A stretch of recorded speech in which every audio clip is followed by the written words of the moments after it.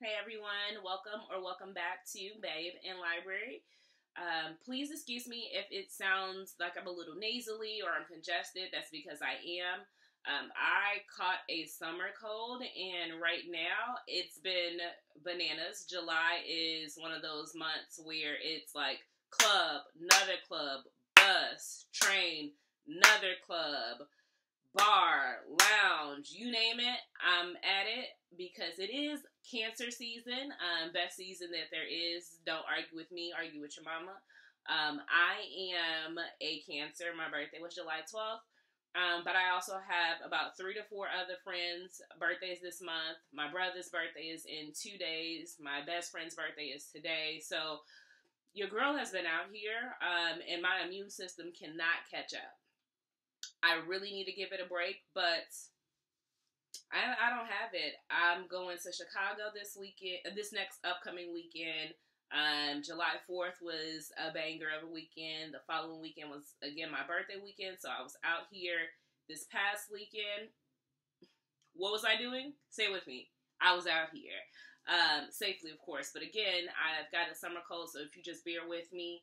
What you'll get to see in this weekend vlog, which I'm trying my hand at, was me going to the St. Louis Book Fair, getting a chance to rack up on some books, a lot of historicals, romance, you'll see in this vlog.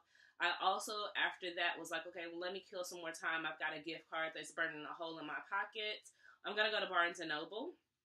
Barnes & Noble had their buy one, get one 50% off hardcovers, so take my money, and they most certainly did. They had no qualms, and they were like, if you buy 3, you'll get a nice, little bag. So I bought 4, overachiever here. Plus it was the buy one, get one 50%, so I had to do it. So you'll see me do a book haul. In addition to that, you all will get to see me build a book cart. My shelf is full, and my room is not big enough for me to be able to put another shelf in here. And so until I can get a chance to rearrange my room, a book cart is going to have to do. So you'll see me get a chance to build my book cart, and I'm going to go ahead and put some of these books on. Now let's go ahead and jump into a little bit of a B-roll footage of me at the book fair.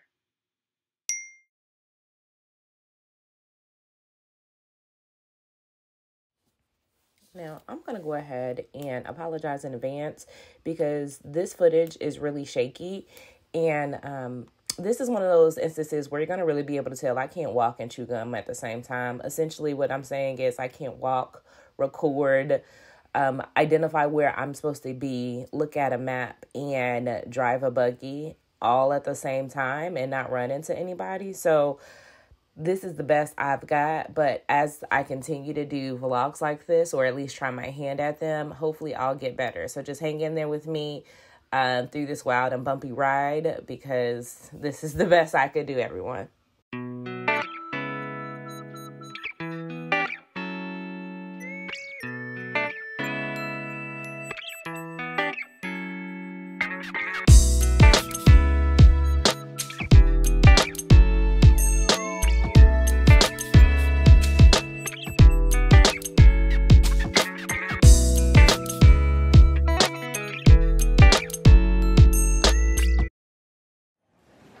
Are rows and rows of books here in this large auditorium.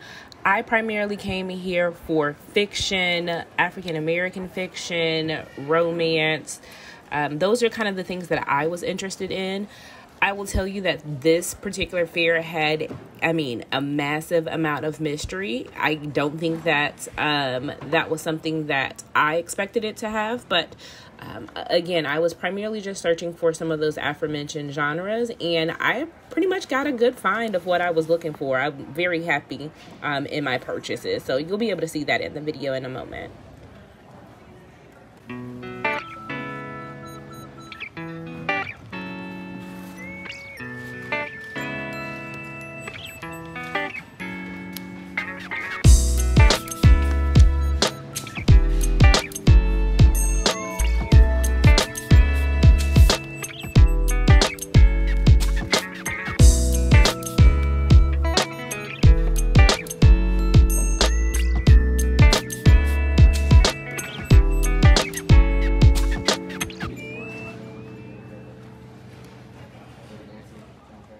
I'm back. I had a little bit of a coughing spell, so I guess we'll start with the first thing, which was the St. Louis Book Fair. I was able, I am assuming it was sponsored by Half Price Books, which is my favorite place to go. Again, we'll talk about Barnes & Noble, which is, again, you know, has all of the good finds, but not at the best prices, because again, paying full price has never been something that I have been accustomed to. But they took my money. Again, assuming we're gonna develop a relationship, just by how much they, had their way with me. But I want to start with some of the books that I got for the book fair, because I had an amazing deal. Right, I got 9 books for about $14, which I can't beat with a stick. So, a lot of it, again, is historical romance. So I am going to start with a series that you all are probably extremely familiar with. Something that I really love is Shondaland, and anything that comes out of her production company, you can pretty much guarantee I'm going to watch it. So, I'm assuming that you probably will already know I'm referring to the historical romance that is The Bridgertons. I did not read the book, so I was the person that is, again, love Shonda Rhimes and her production company, so I automatically knew I was going to watch it.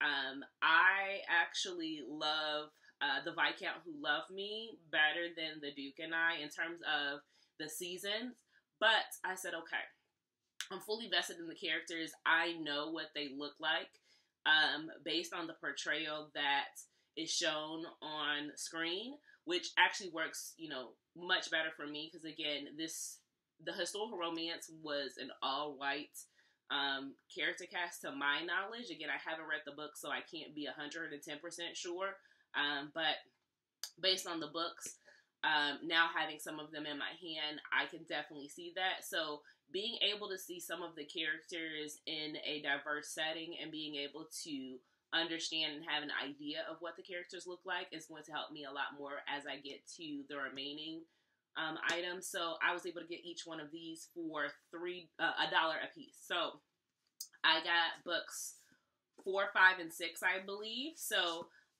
book 4, I want to say, I could be completely wrong, it may be 3 or it may be 4, is going to be, I guess, some of my least favorite characters in the show. I know actually most the people that read this series love these characters, but they're not necessarily doing it for me. But I figured I would give them a chance in the book, and maybe I'll like them a lot more, which will give me a better appreciation for them once I get to see them in the show. But that is Romancing Mr. Bridgerton. So this is going to be Colin and Penelope's book. This does have a step back. So again, for all of my historical romance girlies that love a good step back in your original format, this has that for you. This is in pretty great condition, if I do say so myself. Again, it was $1. If you all watch the show, you all are very familiar with who Penelope is. She is a Featherington. Honey, this family has been going through it. The Featherington family is just as important or integral to the TV show as the Bridgerton family. So I'm really interested to see if it's true to the television show in terms of how much of an impact her family has. But this is her and Colin's romance.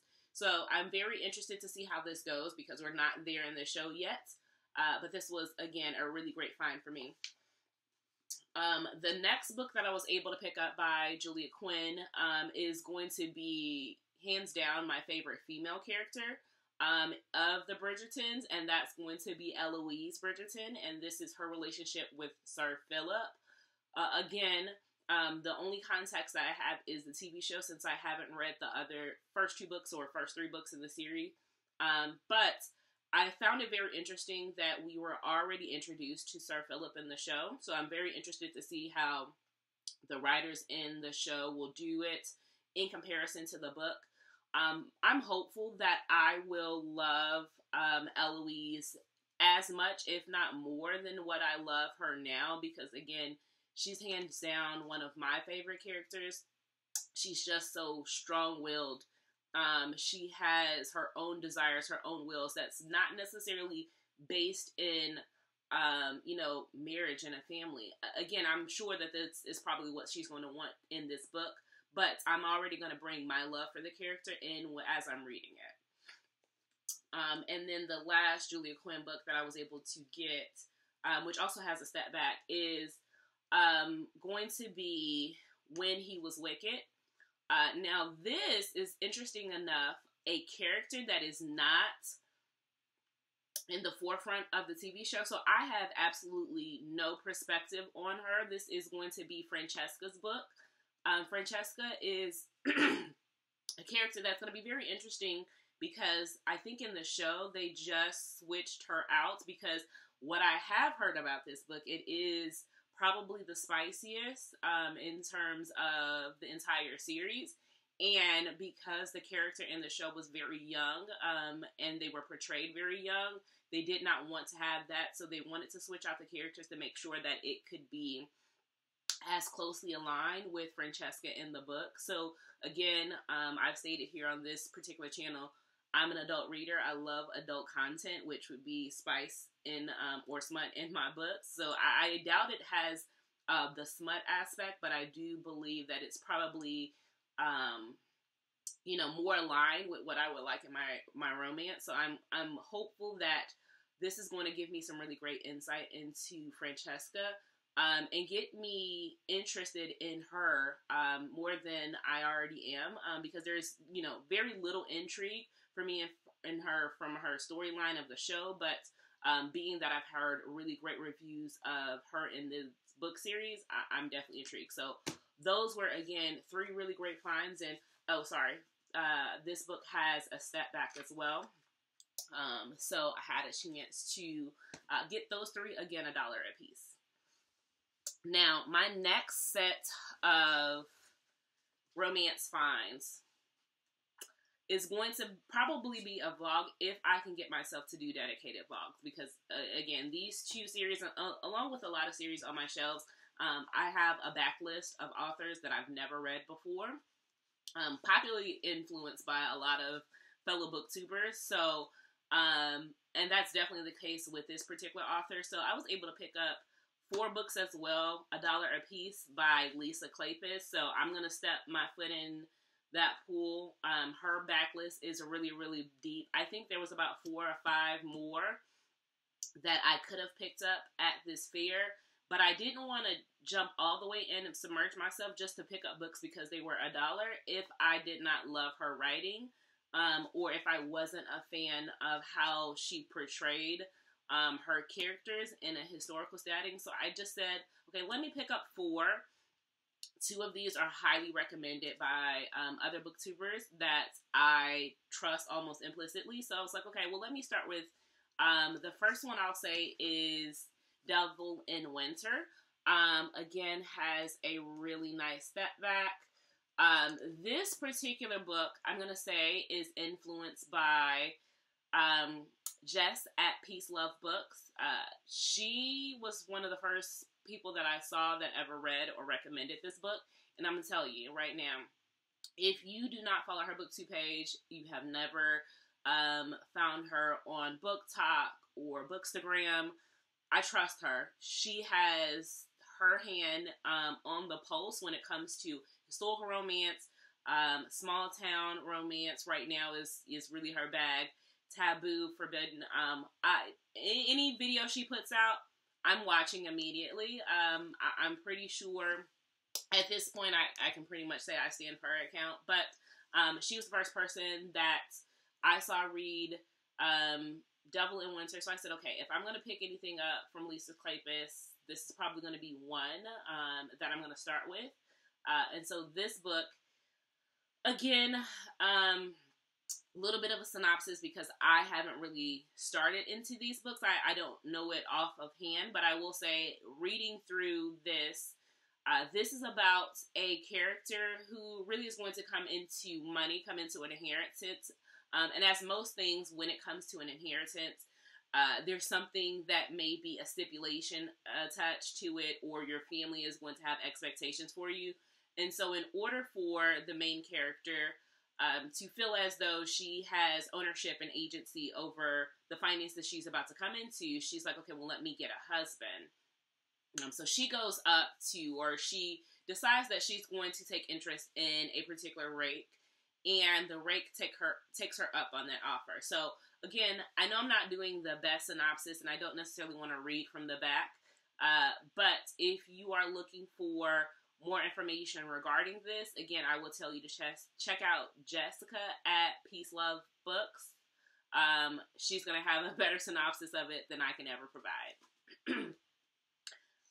My next Lisa Kleypas book is recommended by a booktuber named Books with Samantha. Again, really getting into the point where I am adoring Books with Samantha's rec.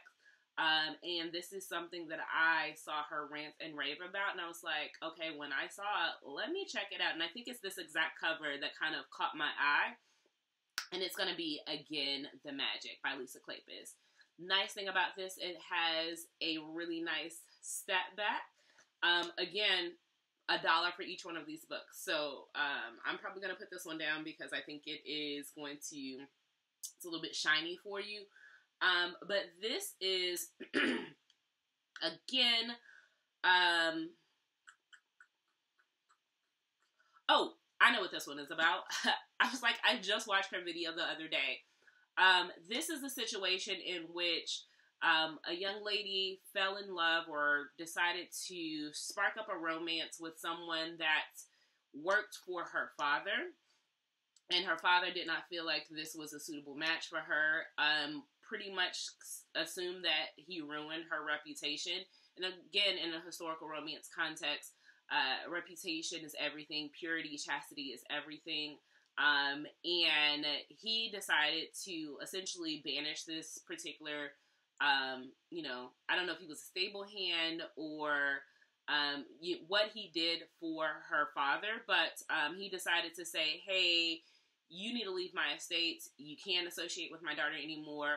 He left, went to become a self-made man, came into his own money, and then he said, I'm going to take revenge on the main character just for what she did to me and her family. And it is, as we know, his plans didn't necessarily go through because there's still history and tension within the two. And from that, I'm assuming a romance sparks back up, and I'm interested to see that. So again, that's again The Magic. Again, I'm not doing either one of these books or any of these books justice, but if you like more information related to this, please check out Books with Samantha. Both for Samantha and Jessica's Booktube information, I'm going to link them down in the information below. My last two Lisa Kleypas books are actually in the same series, so I figured it would be a good time if I did like the first book, I would pick up the third book. Again, I'm going to have to figure out if I can borrow the second book from the library, but that is these two. So the first one is Mine Till Midnight, and then this is Tempt Me at Twilight. So both of these books, again, were $1. I'm very interested to see how much I like Lisa Kleypas writing. I think this one talks about a woman of modest means meets a society man skilled in the art of seduction. Again, I love a man who can seduce me. Obviously, that's going to be something I can't wait to jump into. And then this one is two opposites in every way except when it comes to desire, which is the tagline. Love that for myself. Opposites attract. Let me see if this is a Grump and Sunshine. If it is, I'm going to eat it up like candy. So, again, those are the historical romances that I gathered that were $1. Another historical romance that I was able to get. Now, this one is something that I saw buzz a little bit about a few years back. And I am not a war-centered romance girly, so I don't really have the interest in that, but I figured, okay, it's $2, I can pick it up, and that is The Bronze Horseman by Paulina Simmons. This is a chunker of a book. I think this is I want to say somewhat of a teen or young adult romance centered around World War I, in which you have a young officer in the army, and he meets one of two sisters that are living during the time of Hitler's attack, and so this is their romance. I'm not 100% sure this is something that I'm going to keep, but I did pick this up because I figured if ever there was going to be a time I wanted to read it, why not pick it up? It's $2. That would be something that I would take my hand at. And then the last one, completely different from this, not a romance recommendation by any means. This is actually something that I never figured I would read, but I saw this kind of getting a little bit of a resurgence here recently, and I figured there's no better time. Let me just pick it up. I may be torn to bits or pieces, but that's going to be My Dark Vanessa. And that is by Kate Elizabeth Russell. This book, again, is not a romance. I want to be very, very clear on that. This is about, a situation in which a young teen, I think she was about 15 at the time, it has two time periods. So it starts back in 2000, which she was in school, and she developed a relationship with her professor. At the time, she thought it was a consensual relationship. She fell in love with him, but to us, obviously, older man, underage minor, we know that necessarily wasn't as, the words I'm looking for is a consensual relationship, right? We knew that, it wasn't what she believed to be her first love, a romance in which that these two were compatible or equally yoked.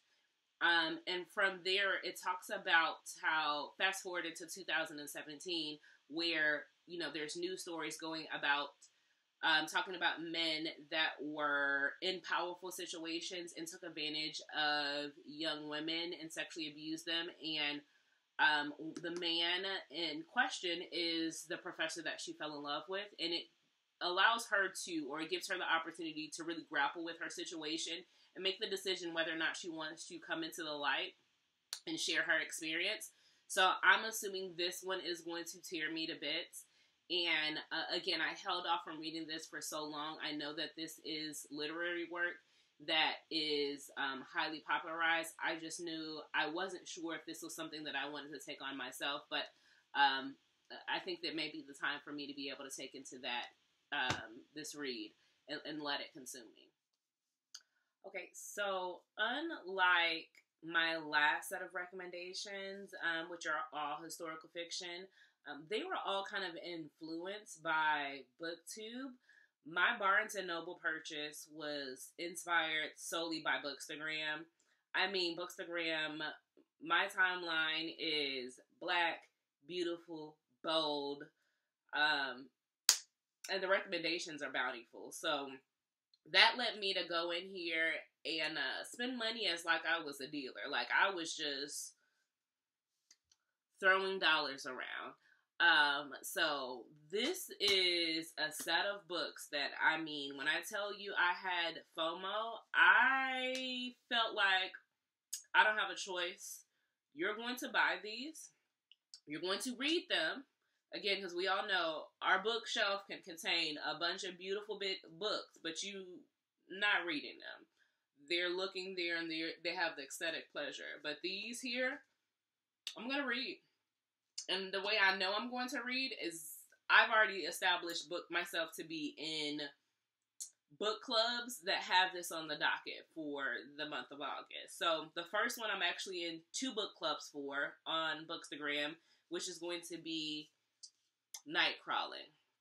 Now, baby, I wish I could throw my hair around like this young lady, but I just had a birthday and I'm getting older. I am reaching my mid-30s, and I can't afford to be throwing out my neck like this. So I know this character is relatively young.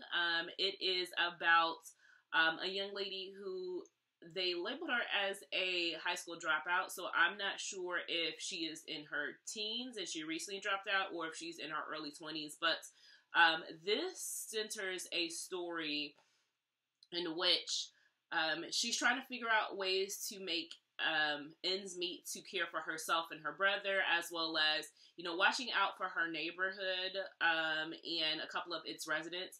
And through that, she gets into a situation in which she witnessed something as an altercation with the Oakland police, which led her to doing what I'll learn more about, which is called night crawling. And she has been identified as a witness. And as you all know, when it comes to not only being a witness, but when it has to do with maybe corruption within a police force, it puts a lot of tension on you, which is basically making sure that you can stay alive and be there the next day. So I'm in 2 book clubs that have this going on for the month of August, and I cannot be more excited because everyone that I'm seeing read this is giving it 5 stars.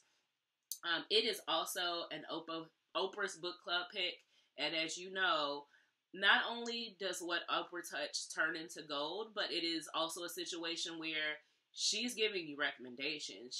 If she puts her stamp on it, it's going to be good. So I can't wait to read this. Hopefully you guys will get some more information from me next month, but I was very much excited to be able to pick up Nightcrawling. Now, this second book, baby, if you knew that this was going around and making its round on Booktube, this next one should come as no surprise to you because it's on Booktube, it is on Bookstagram, it is on TikTok. You name it, maybe this book is there. And that's going to be You Made a Fool of Death with Your Beauty by Akwaeke Emezi. This is actually going to be my first Akwaeke Emezi book, and I know I should be extremely ashamed because Akwaeke has Pet, Akwaeke has The Death of Vivek Orjit, a lot of books that are on my TBR, but this is the one which was the first foray into romance. So I knew that if I was going to jump into this author's backwork, I needed to start here. This is also a book centered around a character that has a relationship with a father and with a son, which I typically don't see in a Black romance setting. So as you may know, a lot of romance writers have a lot of tropes that are catered to a traditional white American audience. And I don't get to see that in a Black love story. So when I heard that this had the father and son taboo love story and it was a romance, I knew I had to get my hands on it. Also because Akwaeke has everyone by the throat.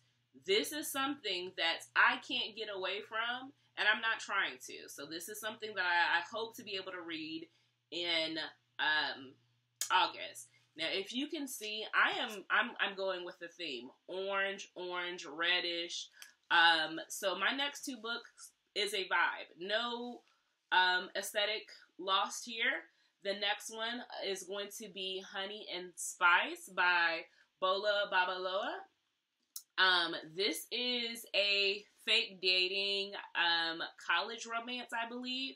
And while it is a college romance, it does not mean that the love story is any less impactful for me. I heard that this has to do with a British Black main character who has her own radio show in college. Love to see it. And essentially, she has been, keeping love at bay, right? She is pretty much the friend that you go to be like, I don't want to deal with my man anymore. Let me tell her my problems, and I'm going to make sure, and what she's going to make sure is that you don't go back to him. Sis, you don't need him. You're strong. You're independent. Love. You just need to be successful. She's that friend that's going to tell you, leave him. Dump him. You can do better. So essentially, I hear that she has been basically trash talking this guy, and saying that, you know, he's community, and she wants her friends to stay away from him. And when she does that, it kind of backfires on her into a situation where they have to fake date. And as you know, anytime someone goes into a fake dating relationship, it's going to turn into real feelings. I can't wait to hear more about it. I'm seeing it giving 4 and 5-star energy. Again, cover is absolutely beautiful. And similar to Nightcrawling, this is another popular book club. This is Reese Witherspoon's book club. And again, anything she touched turns to gold as well. Great reading recommendation. So I'm interested to see what all the hype is here. And then lastly, I received Half Blown Rose. I haven't been hearing too much, but I think this is about to start making its rounds in the book world.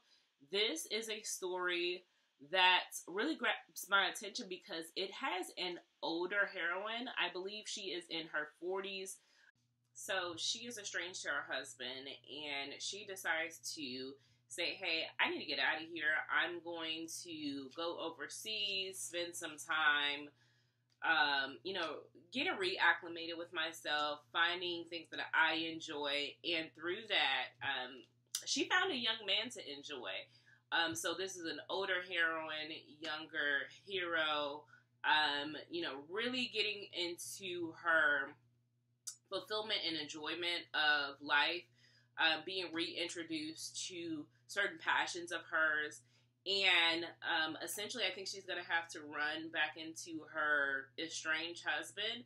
And I'm really wondering if she's going to choose her old love and he get his shit together, which it doesn't sound likely. If she is going to choose the new fella and, see where this romance can go, or if she's going to take to the age-old trope and choose herself. I have absolutely no clue which one it'll be, but whatever it is, I'm hoping it's going to be a good time. So that was the 4th and final book that was recommended from Bookstagram. Again, just look at this beautiful aesthetic. You all know I already took an Instagram reel on it. So if you don't follow me on Instagram, please choose to go there. It is going to be at Babe in Library. That information will be linked in the chat or the description box below as well. And so that pretty much cares of all of the books that I've bought just on Saturday alone. I also am going to hop you all into my book cart creation. So I got my handy girl on and built a book cart so these stacks of books can go on there because my shelf is full. So take a look at that, and you all have a great day. I come to you today as a victim of Amazon Prime Day. I honestly got on there and I really didn't need anything, but I said, okay, what can you do bookish? That's, what have you been needing? A book cart.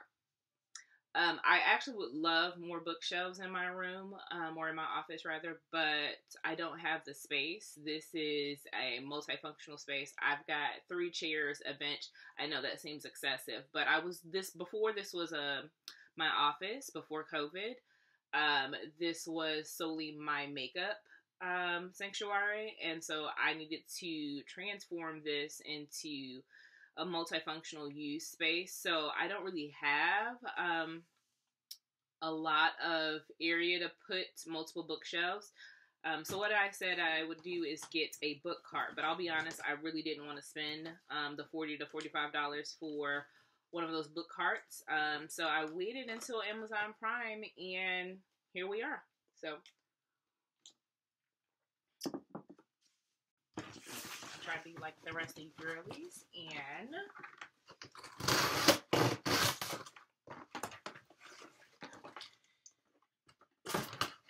always cut away from you, never towards you. I'm sure you all are